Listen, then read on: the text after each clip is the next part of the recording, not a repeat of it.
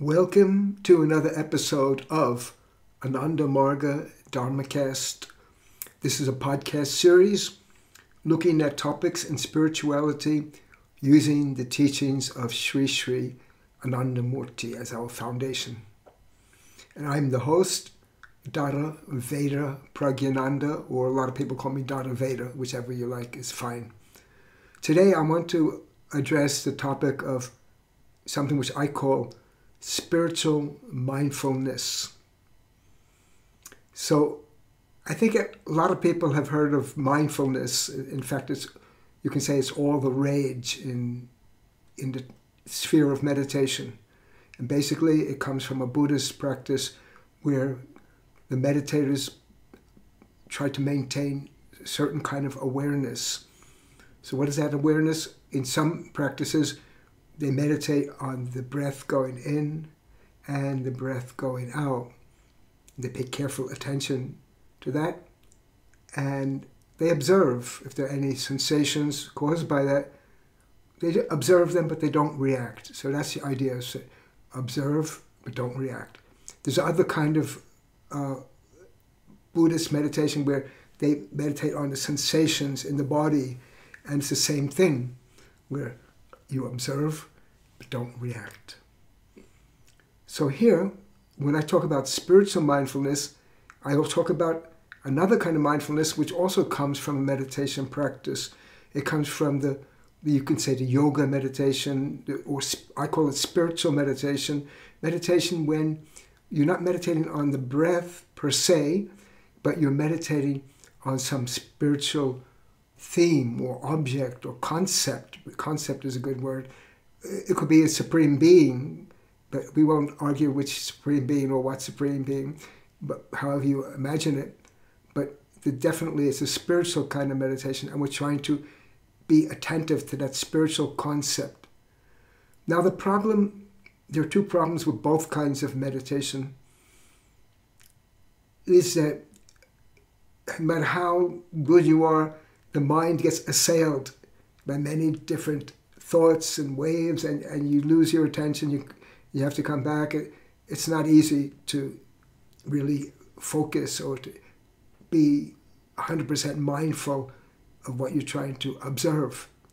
And that goes for whether it be the breath or whether you're trying to keep a spiritual idea in your mind. So that's one dilemma. And then the second dilemma is that you can do this very well, or as reasonably well, in your period of meditation in the morning or in the evening or both. And for 1 hour, if you're really strong, you can do 1 hour. Even very strong, you can do an hour and a half, and then you do another hour and a half in the evening. So even that very strong, sadhaka or spiritual aspirant will only cover 3 hours, but they're 24 hours. So how could we extend this attentiveness or this mindfulness throughout the day? This is the question. So here, I want to read a story. Comes in a discourse from Shrii Shrii Anandamurti, where he talks about one instance of one spiritual aspirant who had a method of how he did it. So here, let's look at it. Over 1,000 years ago, there was a wise and devout Buddhist monk in Bengal, popularly known as Bhusuku. He was a good poet, a humorist, and a spiritual aspirant of excellent category. And his name was derived as follows. Bu, at the time of bhajana, he used to think of Paramapurusha, or Supreme Consciousness. Su, at the time of shayanam, lying down, he used to think of Paramapurusha. Ku, before every karma action, he used to think of Paramapurusha. One who always takes the name of the Supreme Consciousness while eating and drinking, sitting and walking, before every action is called Bhusuku. When one sleeps on a bed or cot, one's body comes in contact with the bed or cot. When eating, one's hand and mouth come in touch with rice and vegetables, etc. When thinking, the mind comes in touch with thought. everything, crude or subtle, is his, or the Supreme Consciousness manifestation. In the process of taking constant cosmic ideation, the spiritual aspirant experiences great bliss within. This is called Dharma Meg Ananda. So here, he's revealing something which this spiritual aspirant did. See, the idea is that we always, when you're doing spiritual meditation, you want to always think of your object of meditation, the destination place where you're going to. But you get diverted, you forget about it. So how to remember? So what this monk used to do was, before his principal activities, before eating, he would think of it. Yes, this food is a manifestation of that Supreme Consciousness, and I'm doing that. Then, when lying down, of course, every day you're going to do that. Every day you're eating, every day you have to lie down. Before lying down, I'm also going to think of that Supreme Consciousness. And ku is a shorthand for karma. I will extend it out to every activity of the day. Before every activity of the day, I'm going to do that. So then you can extend it out to more activities. Before I take my bath, before even I do my meditation, I'm going to remember. And what are you remembering? So you're remembering that everything of this universe is a manifestation of that consciousness. So when you do that, then even though you're engaged in a physical activity, you're remembering that this thing that I'm doing, this let's say I'm picking up my phone now, got it here. This phone is a manifestation of cosmic consciousness. And when I put it down, even the place I'm putting it down to, it's also an extension of that cosmic consciousness. And when you do that, when you keep that remembrance, your mind is always engaged in that thought. The same as when you were doing sitting meditation, except that you're still in the world, you're acting, but you're still engaged with that destination place where you're trying to direct your mind. And this is spiritual mindfulness, if you could do that more and more. And then it's also called Brahmabhava. That means to maintain the thought of the Supreme Consciousness always. Another name for it is called Madhu Vidya. Madhu Vidya means sweet, Vidya knowledge. It's a sweet knowledge that all these things are an expression of that Supreme Consciousness. And this is a very good kind of spiritual practice that you can do, and you're not limited to the time in the morning and the time in the evening, but you can try to practice it all day long. So, but one more thing though, is sometimes you can also call it karma yoga, because during all your karma, during all your activity, it becomes spiritualized. But sometimes there's some people who want to take a shortcut. They say, well, that sounds easier than just sitting in meditation is hard. You have to sit for 1 hour, half hour, your body gets tired, and I just do this stuff during the day. But the problem is that if you don't do your sitting practice, your concentrated positive thinking in the morning and the evening, you won't remember as much during the day. So that's what it is. So now the question comes, there are two questions here. How to remember?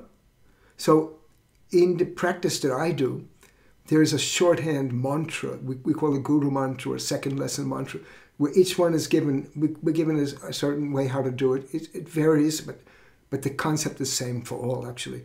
It varies per individual, but the concept is that you're trying to remember that the thing that you're dealing with is cosmic consciousness. And for those who don't have that practice, you go into the Vedas, and there's a phrase, a very commonly known phrase. It says, the translation is, all this is that. All this is that. That's what they say in the Vedas, that all of this manifestation is really that cosmic consciousness. In fact, even the Beach Boys, who studied under the Maharishi, the guru of the Beatles, he was popular in the late 60s, you know. So they went there and they learned that, and they made a song. It's called All This Is That. It's a good song. I like it. So remember, all this is that. Now the question comes, how are you going to do it? How are you going to do it? So like this Bhusuku, he had a method before his principal activities. He remembered, and then he tried to extend it out more. So I had a friend who taught me one trick that he used to do. So he said, you see, I have to go to work every day. And I go in my building there, you know, the office. He said, before I open the door, I remember, well, that what is what. He remembers that cosmic consciousness. And he said, by doing that, there's so many other activities that take place during the day that he said that covers all those activities. Now, I don't know if that covers all of those activities, but it's a good way to start. Before you start any action, remember what you're doing, and then try to do more and more of that. So before you turn the ignition on the car, remember, this car is a manifestation of that cosmic consciousness. The place where I'm going is that cosmic consciousness. So remember, always remember. Now, regarding meditation, also people come and complain about another problem, is that you're going to lose time. You're going to lose time. Yeah, you lose an hour in the morning, you lose an hour in the evening, or a half hour. It's time. You could have done something else. But I say, no, you don't lose any time, because you will gain time. Because as you do this practice, and you do that practice, you become more attentive, not just while you're sitting, but throughout the whole day. You become spiritually mindful. You're mindful, you're attentive of everything. And when you're mindful, you make less mistakes. Less mistakes. Think about when you make a mistake, you have to do it over. That takes time. So the more mistakes you make, the more you have to do it over. You have to go back to your house, pick up that thing which you left behind, and come back. It's a pain. You don't want to do that. So gain time by meditating, make your mind sharp, make it mindful, spiritually mindful. And it can be a great thing. So that's what I mean by spiritual mindfulness. Awareness. Awareness that you are not just a sack of skin and bones. And this universe is not just a play of colors and shapes and forms, but behind those colors and shapes and forms, there is something deeper. So that's all I want to say today, and I thank you for hanging in there, listening to this, if you made it this far, and try to practice. And I have also a suggestion here. Like my friend had this shortcut of, before he goes in work, he says, he remembers, and then he tries to cover that whole activity of the day. If you have any tricks, how you remember, some people tie a string around their finger to remember something important. So if you have any creative ways how to extend this mindfulness throughout the day, whatever kind of mindfulness you practice, but how you would extend it more and more, put it in the comments.